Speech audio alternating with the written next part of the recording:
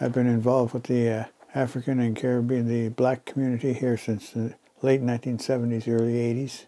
Then I got to get to know some of the African students at the university and then some people from around here, help them out with their, when they have events going on and when they want to move and stuff like that.